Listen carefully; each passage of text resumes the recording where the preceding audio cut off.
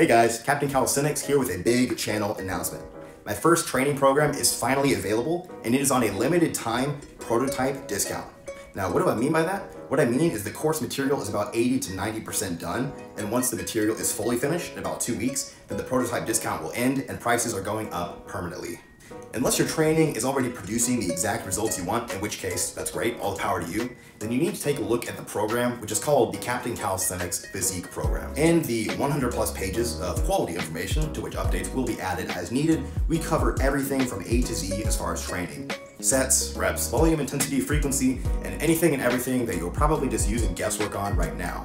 We also cover nutrition, mental game, and so much more that's going to push you on in your calisthenics journey. At the end of the course, I have included full, detailed, comprehensive programs that you can literally copy paste and use in your training right now if that's what you want to do.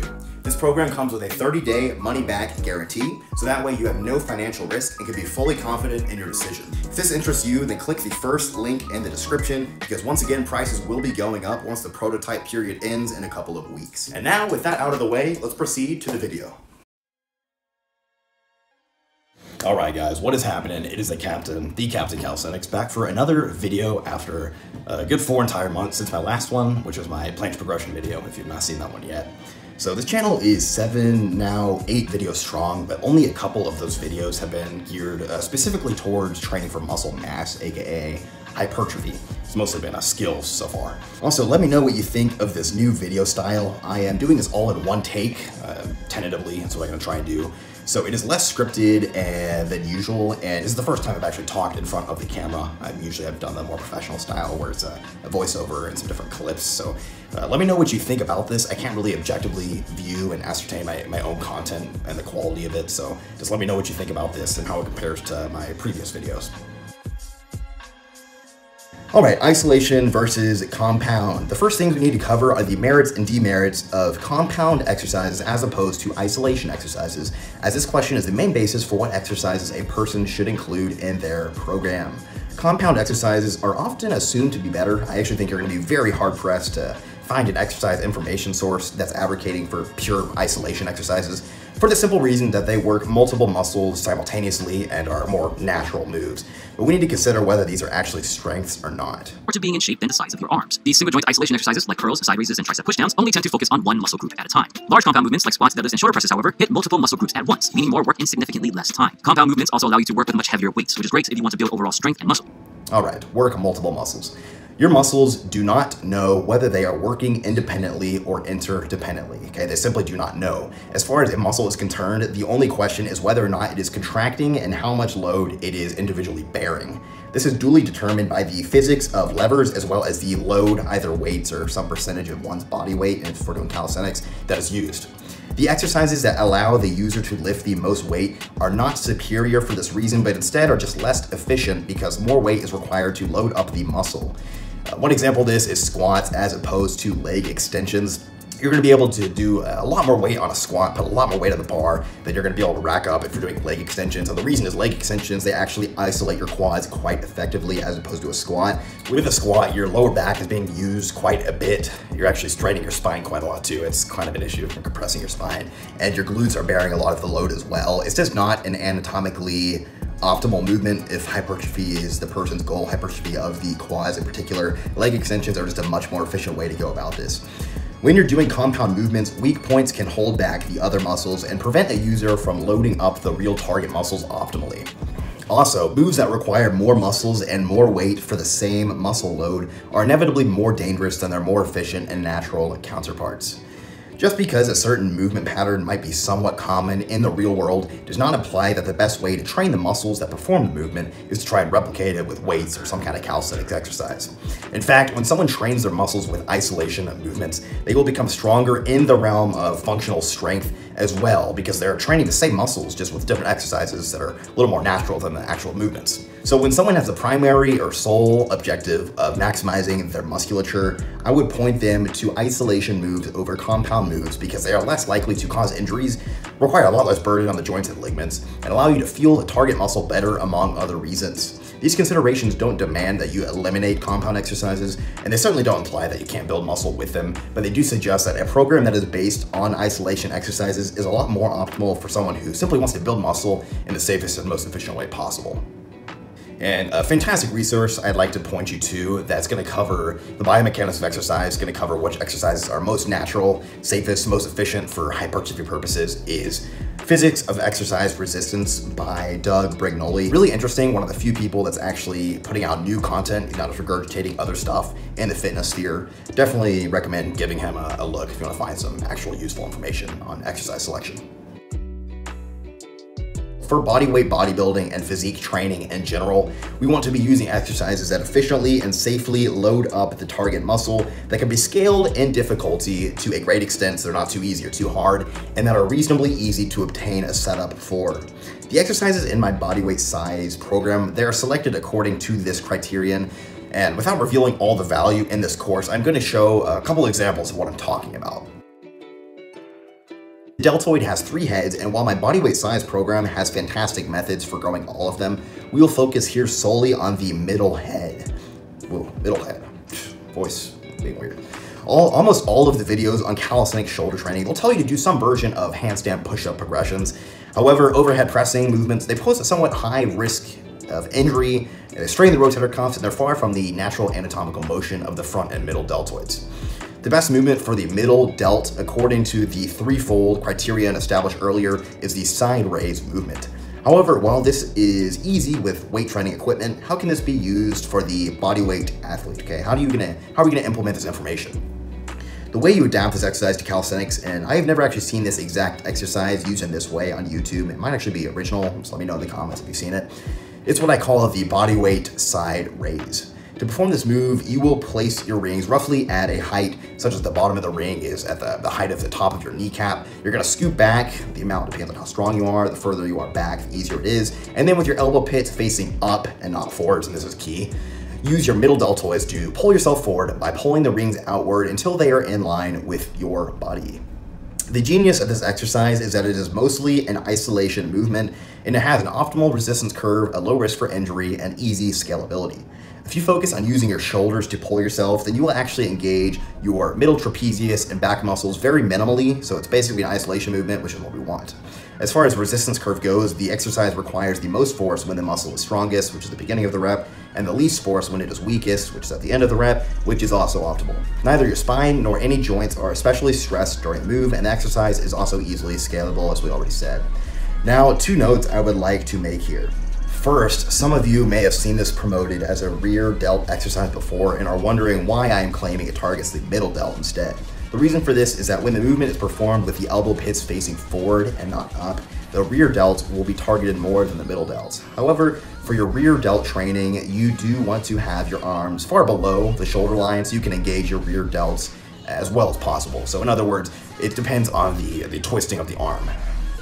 Well, the intended function of the middle deltoid is lateral abduction, manipulating the direction of movement by starting with your arms out straight in front of you and then pulling back until your arm is straight out next to you with your elbow pit facing upward. That is the exact same muscle movement, just with a different starting and ending point. The resistance that's applied is the exact same. In both cases, the middle deltoid is parallel to resistance at the beginning of the movement and perpendicular to it at the end, and the muscle contracts in the exact same way. One other freebie I will give you is a couple different exercises for glutes, and the reason for this is my original calisthenics training, my leg training tutorial, it actually lacked any exercises directly for the glutes, so let's go ahead and cover those now. The reason you do not want weak glutes, a few reasons actually, is that it will affect your posture, it can cause knee stability issues, and it will hurt your performance in other leg movements, among other reasons.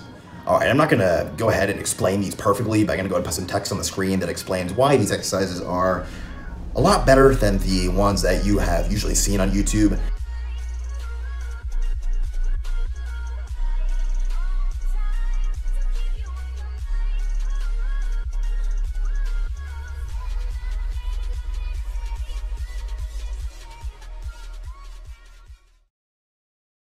Alright, so sets, reps, volume, and frequency can't be singled out and considered in a vacuum because they are all related to each other. Ultimately, sets and reps are positively correlated with overall volume, and volume is correlated inversely with frequency.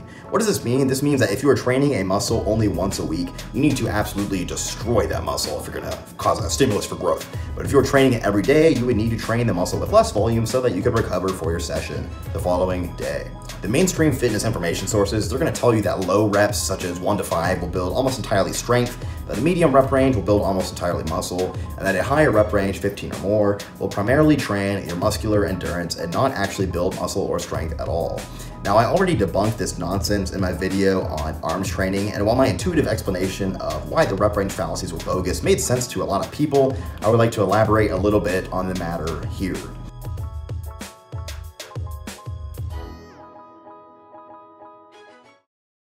One of the most retarded things I've ever heard people suggest about training is that you should train in low reps for strength and high reps for muscle, and somehow that low reps will not build muscle at all. In my experience, doing high reps of easy exercises builds neither strength nor muscle, while low reps builds both. How can someone expect easy exercises to get results and hard exercises not to? This is just illogical. Powerlifters are very muscular, which you can see quite clearly whenever they cut weight, and they lift in 1 to 3 rep sets entirely. Imagining that they would be more muscular if they just did sets of 12 or 15 or something is just ridiculous. In other words, do low rep sets of the hard.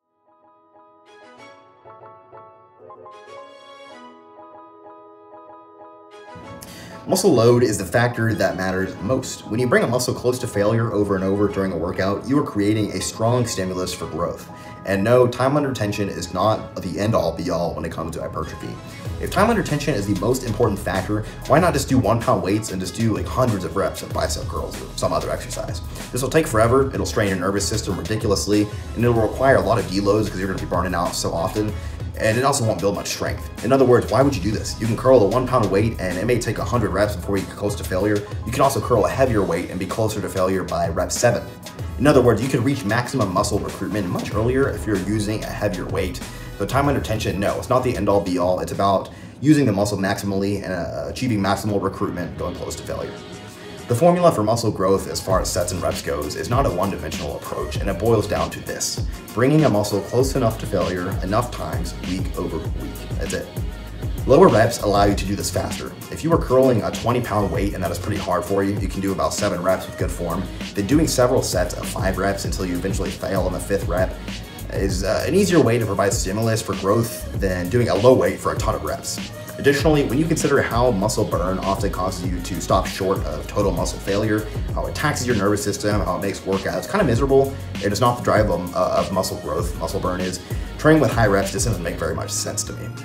When you are training with lower to medium reps, you are most efficient and you can build muscle and strength the easiest. You can also drastically improve your muscular endurance like the high rep guys claim that their method does if you are doing lower reps. When you are training at a low weight with high reps, even if you do manage to build a similar amount of muscle to someone training with lower reps, you will still not be as strong.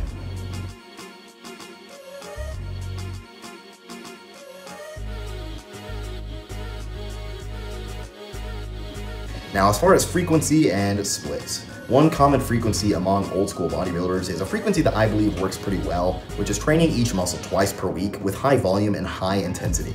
It is difficult to train a muscle 3 times or more per week because of how jam-packed and lengthy the workouts have to be. If you do that all week and then you have 1 rest day, you're going to be doing 6 sets, let's just say 6 sets for chest, middle deltoids, rear deltoids, front deltoids, lats, middle trapezius, biceps, triceps. You get the idea. That's already 60 sets just for your upper body day, and that excludes abs. And once again, that's only if you're doing 6 sets per body part. So it's kind of ridiculous to train 3 times or more per week each muscle, in my opinion, if you're really trying to build each muscle as well as possible. That's why I think 2 times a week is a decent compromise.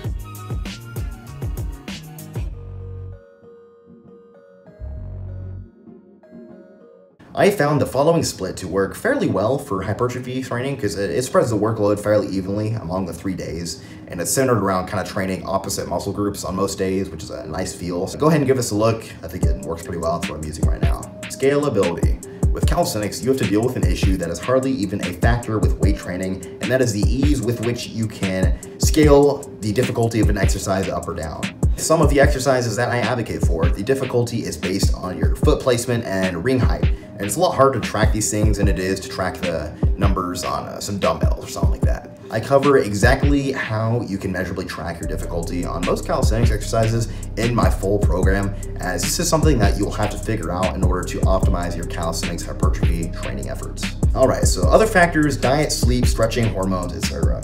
Diet. Perhaps I will release a standalone video on diet eventually, but for gaining muscle, you will obviously need to be in a substantial caloric surplus, and you should aim for 1 gram per protein per pound of body weight as a rule of thumb.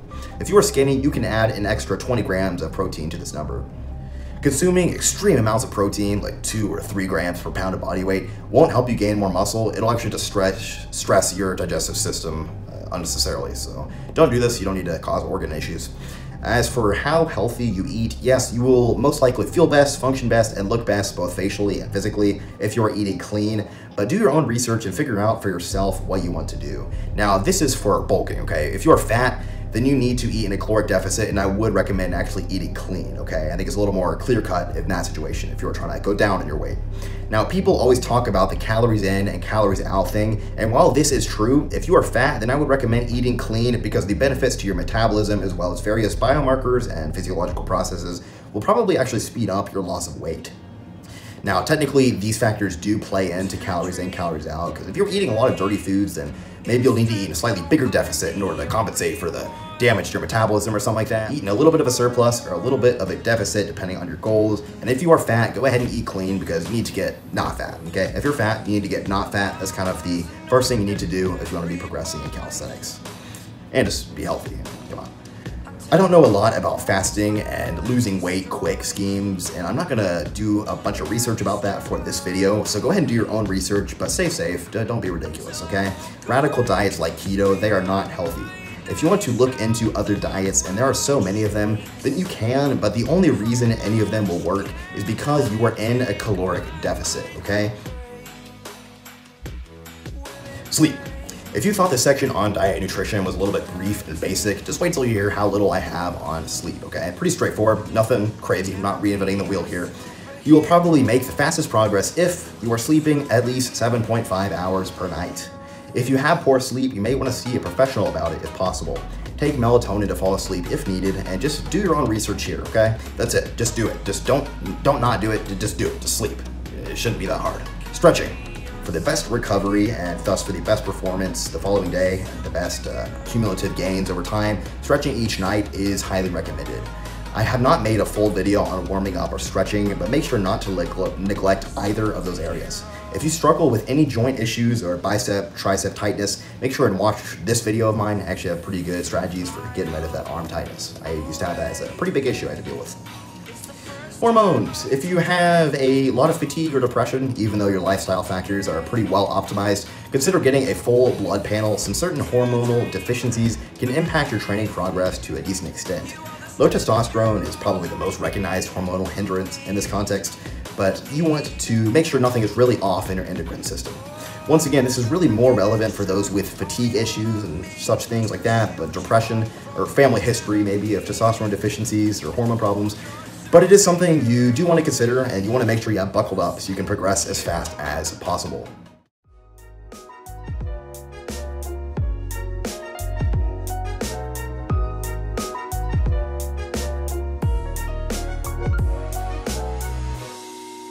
Thank you guys for watching. I have more content coming up on the docket. I apologize, it's been so long since I put out a video. Let me know in the comments if you have any questions, if you have any video recommendations, any feedback on how this talking to the camera style went as opposed to the style I had in my last videos.